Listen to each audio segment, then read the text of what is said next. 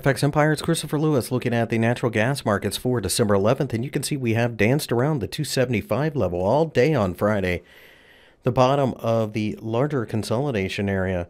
So as I zoom out, and I'm going to have to zoom out pretty far, you can see that this has been the bottom, and I think it's only a matter of time before the rally continues. If we reach towards 280, then I think we go to 285 and perhaps as high as 310. Now, that's going to take several days, but we've been going back and forth for a long time. It is cold in the northeastern part of the United States, and that typically will drive the value of nat gas higher. If we break down significantly below 275, though, then things get interesting. Could go as low as 250.